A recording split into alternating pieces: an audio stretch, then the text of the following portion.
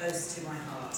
Its journey with Amazon really demonstrates everything that I'm so proud of and hints towards Jen and James' discussion earlier that we're not about volume, we're so privileged we don't have a model where we have to rush things through. And what that means when it comes to developing drama is we can give characters a chance to breathe, we give stories a chance to flourish and really come to life. We can work with creators in a way that I don't think others can. Now, this story is special to me because it started over 4 years ago when Lorenzo Negli sent me a photo, and it was an incredible image of a young girl sat on a bed with her grandmother, looking very innocent, holding a gun. And I thought, who is that girl? That girl was a naive and shy young woman who turned out to become one of Italy's most notorious mafia bosses. Her drive wasn't about greed or ambition, all the traditional tropes that you see in all of the mafia shows that we've seen, but it was a drive to find the love of her father. And then it evolved to become about finding who she was as a woman. So it's a show that I'm very connected to. It's been such a pleasure to work with the creators of this show, developing it, and I'm very happy to be bringing on stage to talk about Bang Bang Baby, Andrea Di Stefano and Lorenzo Negli. So please join me in welcoming them.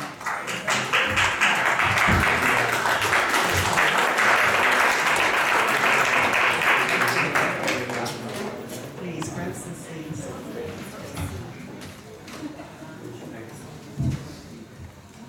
So Lorenzo, as I said to the audience, this has been a long journey for us. We started talking about this project 4 years ago. Tell me more about that journey creatively for you to get to this point. Sì, 4 anni e mezzo per l'esattezza. 4 anni e mezzo perché sviluppare una serie è molto complicato, ma anche perché sviluppare questa serie è stato, come ha detto Giorgio, un challenge, perché è una storia complessa. Innanzitutto, come ha ricordato Giorgia, è nato tutto da una storia vera, la storia di questa ragazzina che negli anni '80, cercando suo padre, ha scoperto che il padre era il figlio di una grande boss della 'ndrangheta a Milano, e per amore di questo padre, per avvicinarsi a questo padre, è entrata nel mondo della criminalità organizzata e ha fatto il suo percorso da criminale. E diciamo, tutta la sua storia criminale è in realtà lo sfondo di un coming of age, della scoperta di chi era lei, e diciamo, diventata donna dentro la criminalità. Una criminalità tra l'altro tutta governata da donne. Tutti questi elementi della storia vera mi erano sembrati molto interessanti e un grande materiale narrativo bello per raccontare la criminalità e per raccontare l'Italia, per raccontare gli anni '80. E poi da lì abbiamo cercato di trovare un percorso invece di finzione, di invenzione, di racconto, per farne un grande racconto pop e internazionale. Ci abbiamo lavorato tantissimo a tante mani e poi a un certo punto Andrea credo che sia stato, anzi è stato sicuramente la chiave di volta, perché è riuscito a unire tutti i temi, tutti i toni, tutti gli stili che stavamo cercando dall'inizio per raccontare questa storia. Andrea, when you came on board of this project, as Lorenzo said, you really made it pop and come alive, and you took it into a whole other very unique space. It's a very hard show sometimes to describe until people can see it, so with the best way that you can you tell the audience a bit about how you approach this visually, tonally, because it really is like something you've never seen before?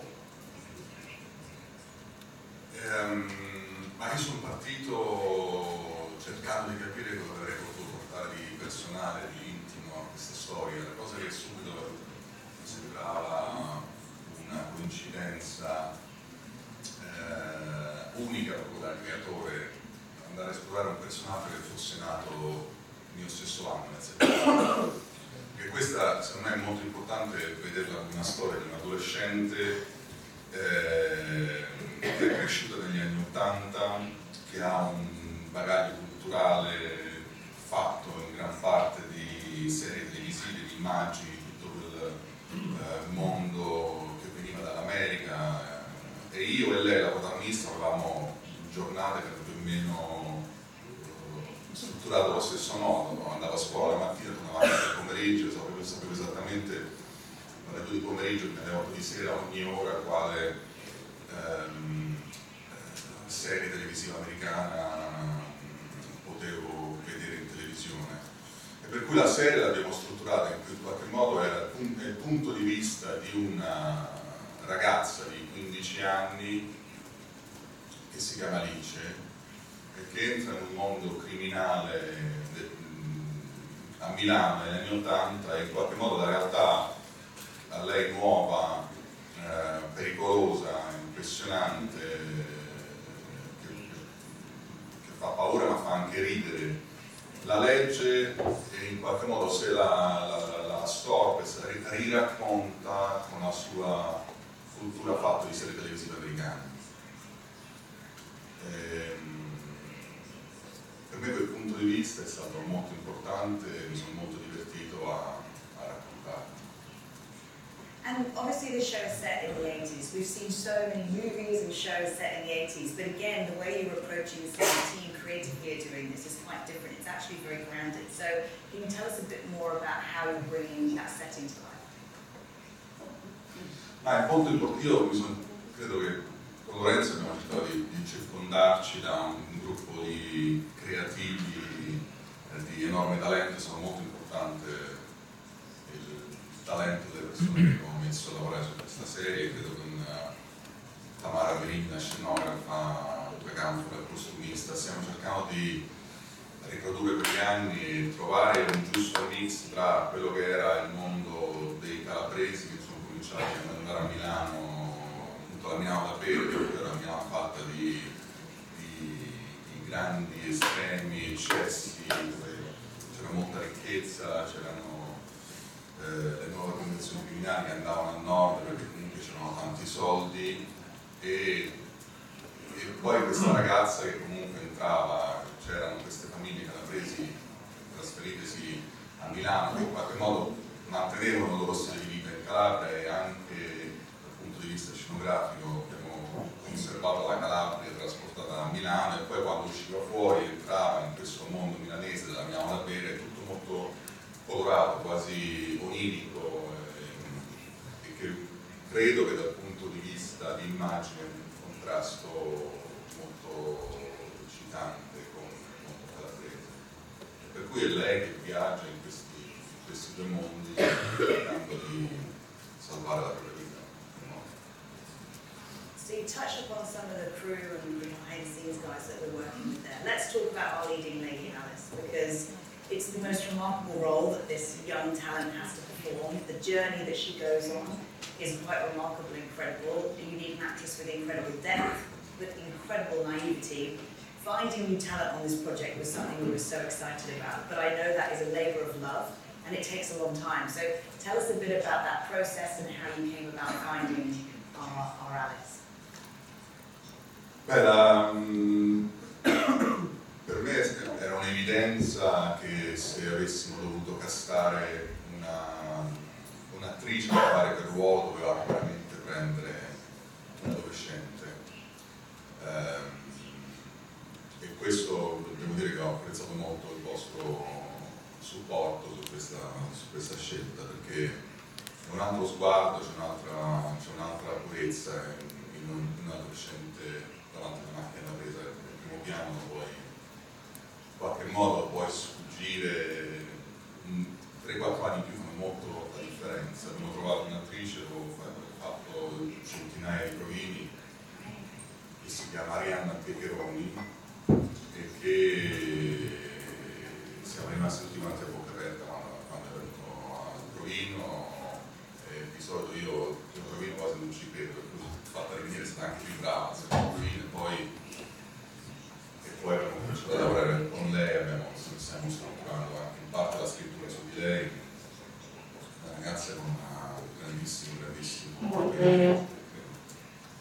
Posso aggiungere una cosa? Quando abbiamo mandato il provino di Arianna ero veramente incredulo, cioè credo che Andrea ha fatto un lavoro insomma, direi che ossessivo di poco, è veramente forte il lavoro che Andrea fa sui casting, e quando ho visto Arianna ho pensato che era una fra le pochissime volte nella mia vita che ho visto da un provino sono rimasto totalmente travolto, e poi so che anche a voi ha fatto questo effetto, dove abbiamo trovato veramente una, per usare questa parola, ma che abbiamo trovato una star incredibile, oltre che un'attrice straordinaria, una ragazza molto bravissima.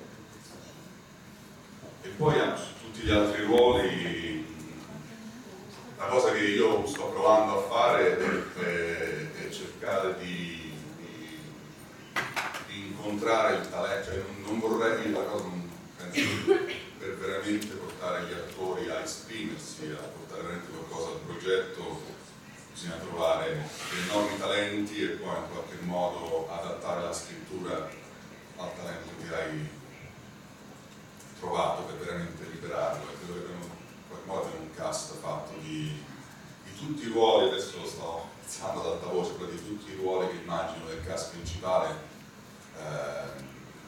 Sono voglia di vedere quello che riusciranno a fare con questi ruoli, perché sono dei talenti, anche gli attori sconosciuti, però una dei ruoli protagonisti è una ragazza che si chiama Giorgia Arena, che ha fatto il primo ruolino con noi perché nessuno la voleva mai vedere, ed è sempre Giulietta Masina, ed è un talento incredibile, e ce ne sono tanti altri nel cast che sono veramente fiero della scelta che abbiamo fatto. E tutti i team sono dei ragazzi di quell'età che vivono in qualche modo tutte le insicurezze di quegli anni, e sono molto felice di questo.